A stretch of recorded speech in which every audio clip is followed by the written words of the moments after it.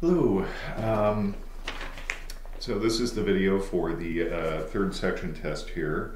By this point you should know all of the boilerplate. You know what a section test is, you know it's out of 20 points, you know its due date, April 23rd at 11:55 p.m. That's 5 minutes to midnight. Missed assignment policy. On the last one I did have some issues with people sending me the wrong documents, so make sure you get me the right ones. Assignment submission. Missed assignment policy. I'm very limited for this final assignment. How it works is you get me your assignments, I've got 48 hours to turn all of your grades over. So on this final assignment you won't receive comments, you'll only receive a grade.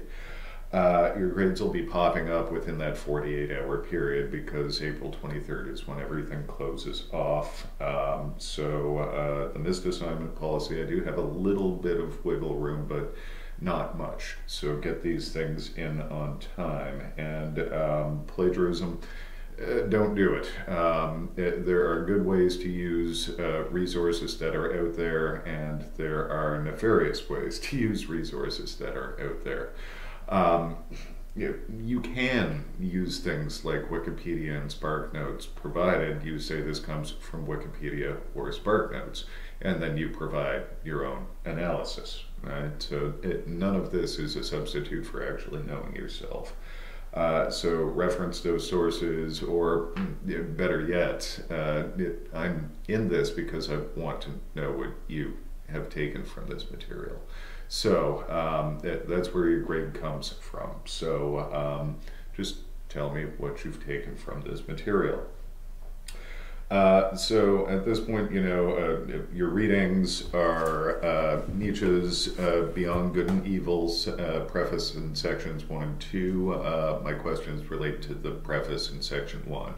So that's what you're responsible for there. And Jean-Paul Sartre's Existentialism and Human Emotions. If you're freaking out because you don't have this book, I've put a PDF of it up on Moodle for your reference as well. And all of the video material. So I've laid this out, 4 questions, 2 on Nietzsche, 2 on Sartre, 5 points each, totaling 20. The first one on Nietzsche, both Roderick and I sort of engaged this heavily, right? This has to do with Nietzsche's perspectivity or perspectivism. It reads, Nietzsche at several points throughout the sections of BGE, which is Beyond Good and Evil, that we've looked at, refers to perspectivity, calling it, quote, the fundamental condition of all life. I'll give you the reference there. Roderick, in the video provided on Moodle, defends this position, claiming that it's not a form of relativism. If then it's not a form of relativism, what is perspectivity? That's your question. I'm asking this question because Roderick does a good job of demonstrating that it's not relativism, but he does not do the greatest job talking about what perspectivity is.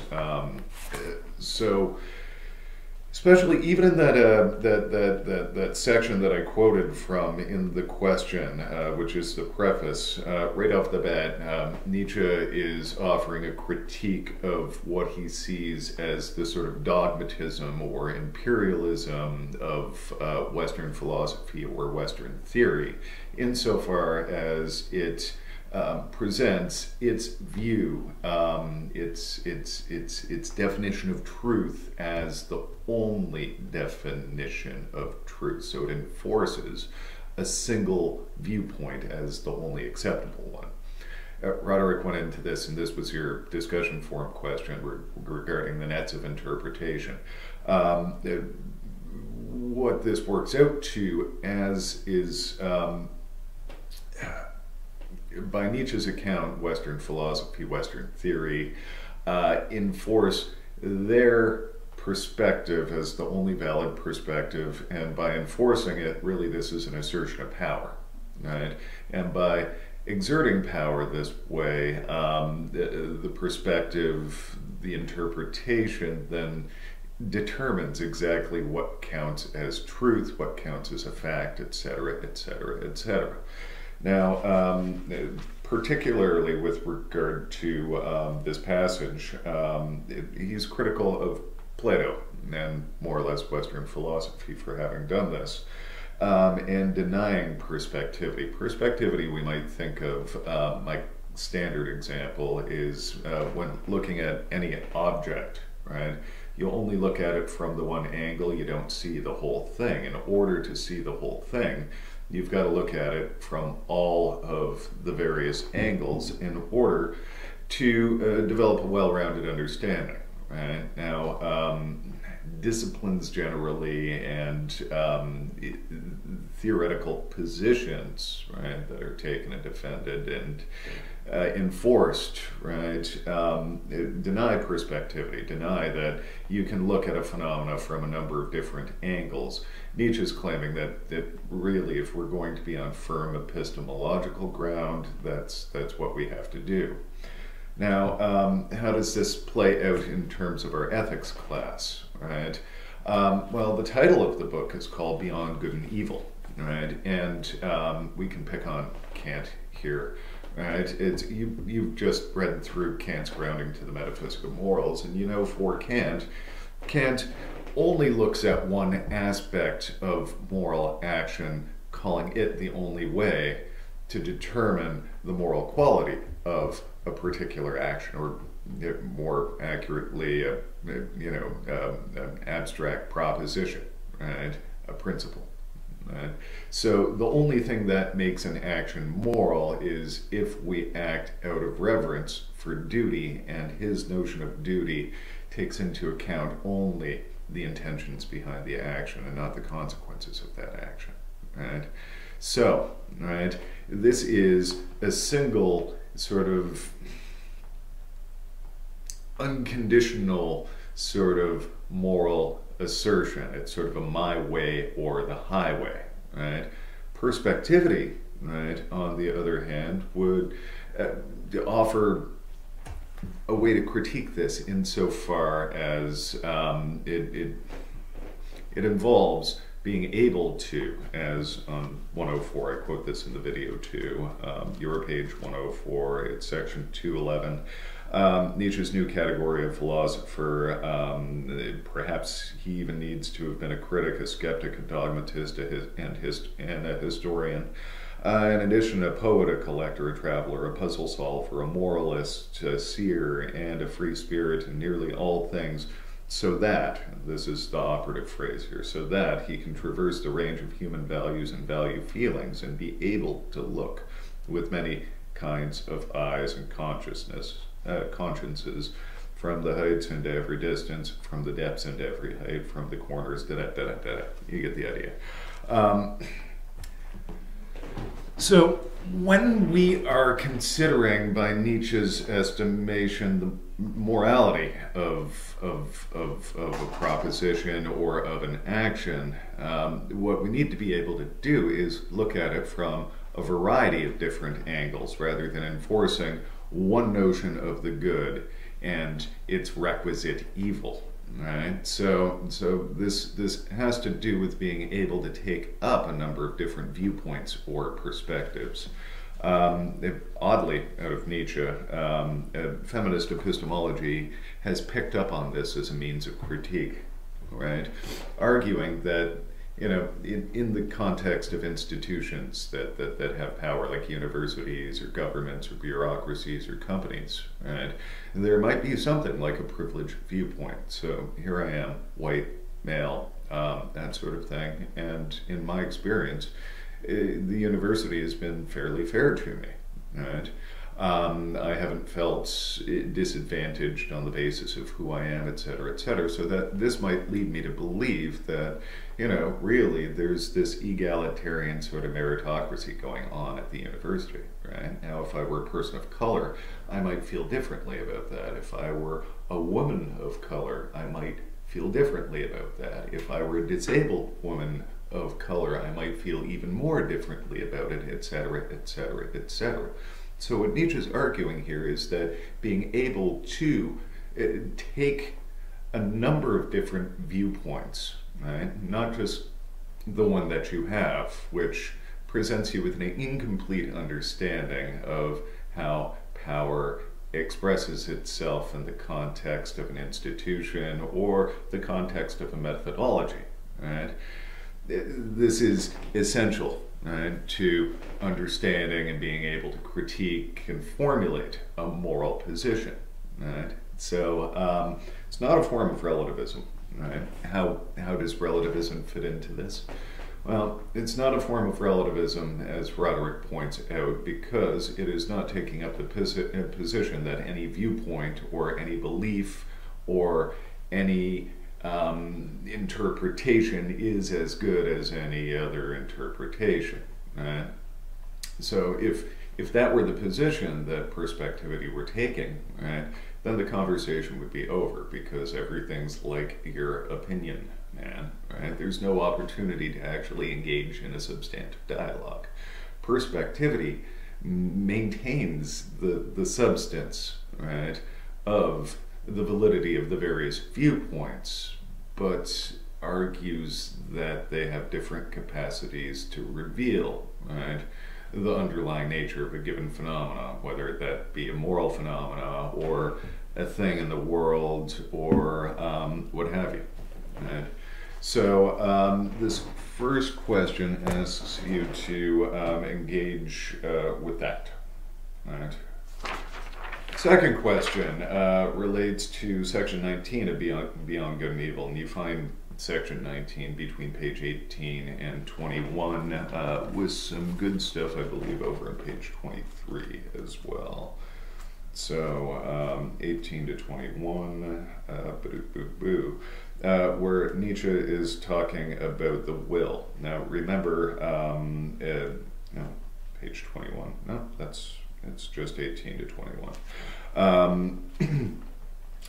Now, remember, way back at the beginning of this class, I said that this whole sort of ethics question, moral philosophy more generally, doesn't make any sense without an emphatic notion of freedom. What Nietzsche is saying in this section is that we have oversimplified our notion of freedom. And throughout the course, we've looked at a number of incredibly similar notions of freedom. We start with Socrates, where freedom has to do with using our rational capacity to think about, the essential nature, the underlying nature of things, and engaging in this sort of critical, rational sort of activity. We're freest when we're doing that. We're unfree when we're acting on the basis of our desire. That's animalistic, right? Again, in Aristotle, we find that reason offers us a position outside of our emotions and our circumstances in order to evaluate our emotions and our circumstances in order that they direct themselves towards what's best. And again, in Kant, we find that reason, independently of all experience, gives us the ability to evaluate principles, right? So Kant's notion of autonomy is that reason can limit the will, right? Factoring out inclination, desire, circumstances, personal considerations, etc., etc. This is what freedom is, right? According to these theorists. Well, Nietzsche wants to call a question to that because he doesn't buy the idea of a reason which is itself unconditioned, right? So what he does is points out that the will is actually something complicated and breaks it down into four parts. The first two parts actually give the will some place to be, because that's something that's missing in all of these theorists. Right? What's good about reason determining the will is in the initial theorists that we study, that I just mentioned, Socrates, Aristotle, Kant, that sort of thing, is that reason gives you a perspective other than one that's wrapped up in your circumstances and your bundles of interests and desires, right?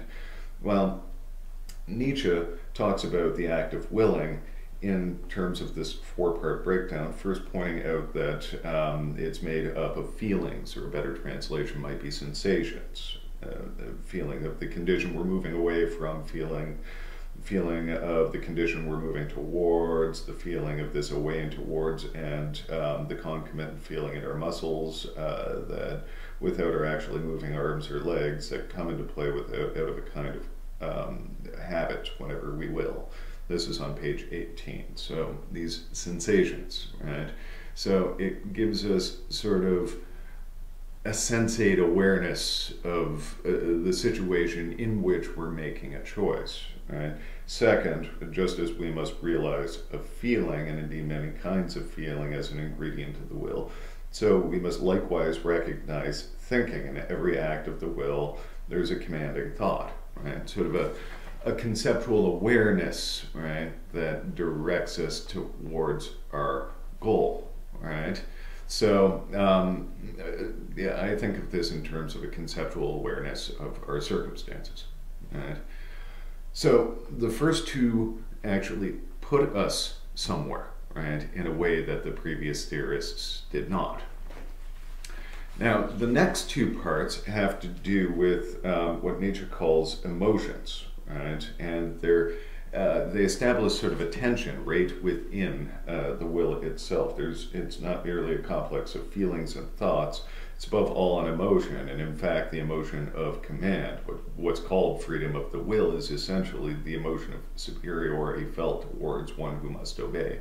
I'm free, he must obey. This consciousness lies in every will, as does a tense alertness, a direct gaze concentrated on one thing alone, and an unconditional assessment that now we must have this and nothing else, an inner certainty that obedience will follow, and everything else that goes along with the condition of giving commands. A person who wills is a person commanding a something in himself that obeys or he thinks is obeying, right? So what we tend to call freedom of the will is generally this sort of emotion of superiority we feel as the commander and the successful executing instrument of the command. Right? Now, this is the weird thing about Nietzsche's treatment of the will. If there is a commanding that's going on, we command ourselves to do X, there's something in us that also obeys. Right? He points out, but let's consider the strangest thing about the will, about this multifarious thing that common people call by one word alone. In any given case, we both command and obey, and when we obey, we feel feelings of coercion, pressure, oppression, resistance, agitation that begin immediately after the act of the will. On the other hand, we are in the habit of ignoring or overlooking this division by means of this synthetic concept of I, right? We consider ourselves the ones. We think of ourselves as a pilot in a machine, right, that's executing all of these commands, right? But that's not quite accurate. If we consult our experience, we find that in every act of the will, there's sort of a push and pull, right? I feel this every time I try to get myself out of bed to start my day. I was like, oh, do I have to get out of bed? Yep, I gotta get out of bed. Come on, let's get going, right? There's that sort of inner push and pull, right? There's an internal resistance, right? And another example might be when I sit down to grade. And by the way, I'm grading your stuff. It should be coming up very soon. Every time I sit down to grade, right, there's a will to grade because, you know, you got to get this stuff done. I owe it to you guys, etc., etc., etc. But on the other hand, I get this case of what my wife and I call the I don't wannas, right? That sort of resists my actions, right, at every. So what Nietzsche is arguing here is a couple of things. First off, that we've mischaracterized freedom of the will, right, altogether, right, because we identified something as something simple, right, when in fact it's something complicated. What's more, secondly, we've mischaracterized freedom of the will because, think about it, if freedom of the will, as he defines it on the bottom of 19, that is the word for the complex, pleasurable condition experienced by the person willing who commands and simultaneously identifies himself with the one who executes the command, as such he can share in enjoying the triumph over resistance while secretly judging that it was actually his will that overcame that resistance. Well, there's a problem with that. right? If freedom of the will is the pleasure that we experience having executed an action, then freedom of the will only appears after the action, right? So freedom of the will is not that which brings about the action, it's the pleasure that we get from having executed the action, right? And then finally, right, speaking about free wills, or likewise unfree wills, right, Nietzsche says is nonsensical because it's conditioned and it's always situated, right? So when we will, we're not really free, but we're not really unfree either, right? So he suggests over on 21 at the bottom, right? We alone are the ones who have invented causes, succession, reciprocity, relativity, coercion, number law, freedom, reason, purpose, and if we mix this world of signs into things as if it were an in itself, we act once more as we've always done, that is, mythologically. The unfree will is mythology. In real life, it's only a matter of strong or weak wills, right? So rather than an exercise of some sort of unconditioned freedom when we choose, when we exert the will, right, really it's a feat of strength, right? So that's where Nietzsche is going there. So really all I need for that question is the four-part breakdown, right, and some sort of commentary overview. Right, so hopefully that should be straightforward. Now the last two questions are so close to one another, I would have no problem if you combined them, right, and answered them as though they are one question. Right. The first part deals with one of the basic principles of existentialism, which expresses itself two ways, right? Existence precedes essence, or if you prefer, subjectivity must be the starting point. And it's a quotation from Sartre on page 13 of your Existentialism and Human Emotions. I ask this question because basically if you understand what Sartre means by existence precedes essence, you understand existentialism, or at least his existentialism. All right, so what's meant by existence preceding essence? Well, let's invert it, right? What does it mean to say essence precedes existence? Somewhere there is a schematic, a blueprint for this stupid thing, right? The idea, right, for this stupid thing. And on the basis of that blueprint for this stupid thing, this coffee cup, they've got some sort of extruder machine that just stamps out millions of the bloody things, right? So for the coffee cup, essence or idea precedes existence. First we think it up, and then they stamp out a bunch of them, right? So, right, that's the way it works for stupid things like that. Not so for humans, argues Sartre, right? We're not so easily defined, right? And in fact, this is because we're constantly in the process of defining ourselves through our choices and through our actions. The example that I've been using super lately is, did you guys hear about that Chinese scientist who used gene editing technology called CRISPR to edit the genes of some babies so that they would become AIDS resistant? Right?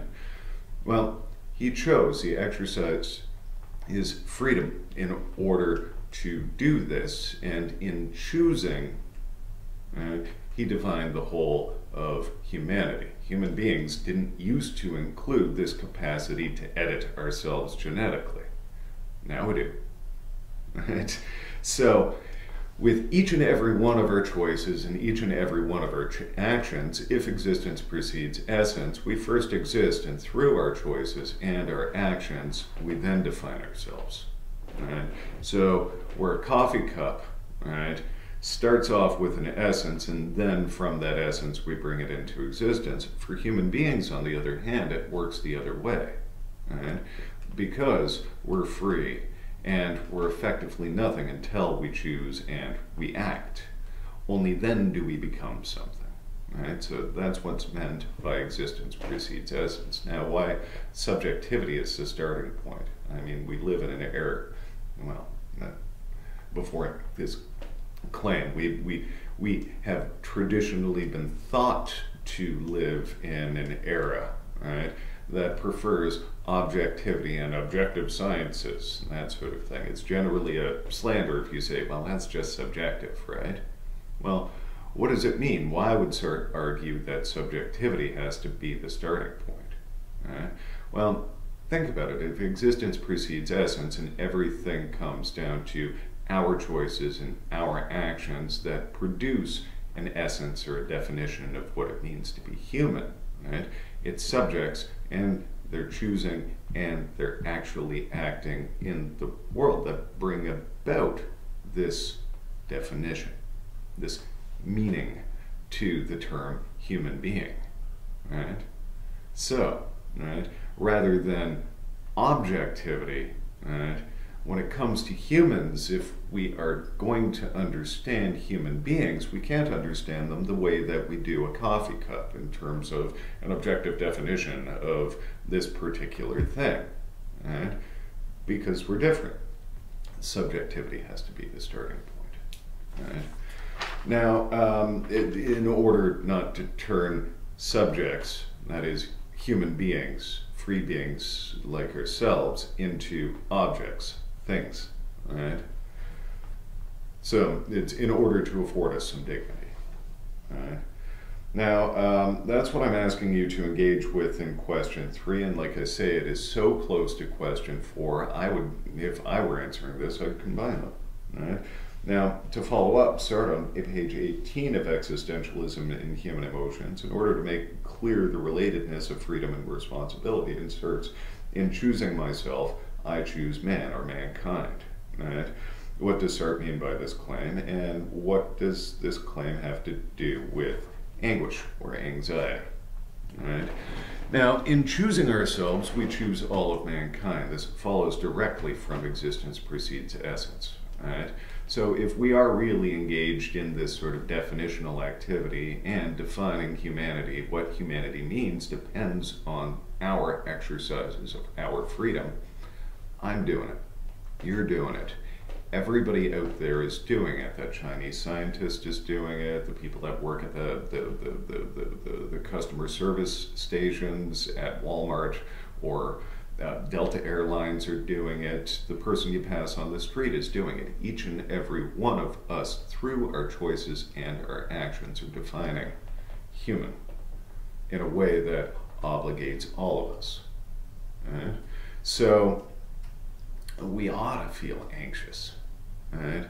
Because if we're absolutely free and everything depends on our freedom, then everything is our responsibility. Everything. Not just our choices and our actions. The choices and actions of every human being out there are our responsibility because we have to define ourselves in relation to all of it. And other people's choices and actions actually have bearing on our definition of ourselves. Right?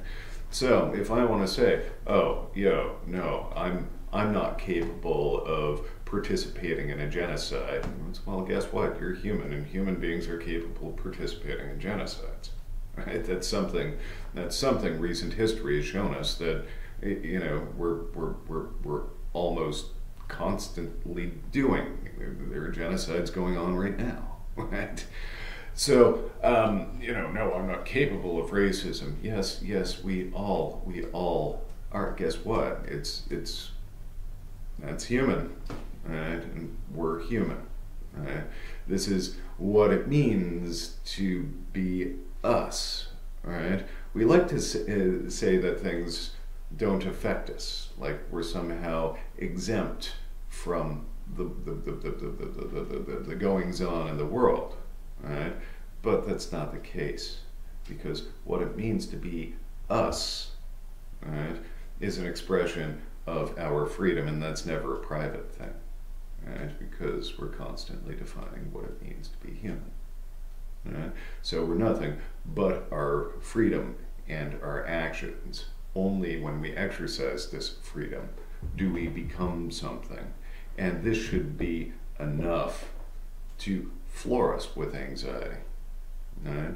So anguish or anxiety is not something to be overcome, it's something to be encountered as an essential feature of what it means to be human, essential part of our condition. I slipped there, I called it an essential feature. It's not an essence. Right? It's part of our condition. Right? We find ourselves as human beings in a situation where we have to choose and act, and those choices and actions define all of humanity. We gotta be anxious. Now it seems like a lot of people aren't anxious. Why aren't they anxious? Because they lie to themselves. I had no choice. It's not my fault. It's company policy, sir. It's out of my hands. Bull. Bull. That is bull. Because company policies only become company policies when members of that organization enforce those company policies, because we're the executing instruments. Right? We're always free. Right? If it's company policy and I have no choice, that's untrue. I could quit my job and protest. Because the company policy is something that's unjust. Right? So I choose to be the executing instrument of that company policy. Right? So I am responsible in ways that are uncomfortable and produce anxiety. Right? So you should be anxious. So that is your test. Advice, use your time. You've got a long time to engage with these questions. If you did one a day, you'd have a bunch of days left over to review them and to enhance them and that sort of thing. Proofread. Oh, proofread, because we're trying to use language to describe something very precisely, and language isn't always very precise. So if you're using a term, define it correctly. Make sure you're using the right term. If you're making a distinction, make the distinction and make that distinction clearly, right? Make sure that your written work expresses what you mean. Have somebody else read it for you and see if it makes any sense. Right? Don't tell them anything about it, say just read this. Right? See if they can make heads nor tails of what you've written. Because if somebody can't, then you've not communicated the ideas kind of clearly. Right? Those are two bits of advice. And reference absolutely anything that you use other than your own reflections, right? There's no shame in it, right? There's absolutely no shame in using sources. I mean, I've got a long bibliography to my dissertation and over 1,000 references, over 1,000 of them. There's a good bit of my analysis in there, but, right, I'm using other people's reflections to enhance my own understanding. So I'm saying, look, I got it from here, but this part's fine, right? It's fine and dandy. And keep in mind what I'm looking for is your analysis, right? Because in a university education, we're trying to become, right, the researchers, become the analysts, right? So that's your job, right? Anyhow, it's been an interesting semester. I've read some interesting work. Many of you have had some really valuable insights into this material. Hopefully this last section isn't too different. I know it is. A few housekeeping items. Your form grades, your forms will close on April 23rd at 11:55 as well. Your form grades will pop up shortly after that. In the little section that has a section in Gradebook called Form Grades. So make sure you've posted at very least once for each of the forums. If you miss them, you lose points. More is better, right? I want evidence that you're attempting to have a substantive conversation about the material, right? That's what I ask myself, right? Did they try to have a conversation about the material with some sort of substance rather than this is stupid, I don't like this, right? So that's forums.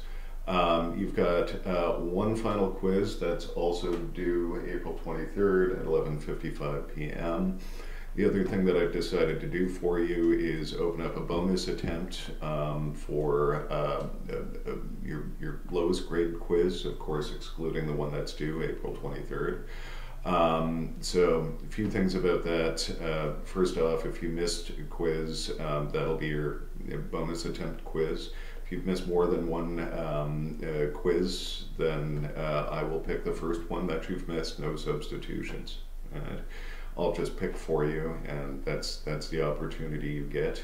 I realize that there's another category of anomaly with this yesterday while talking to my on-campus class.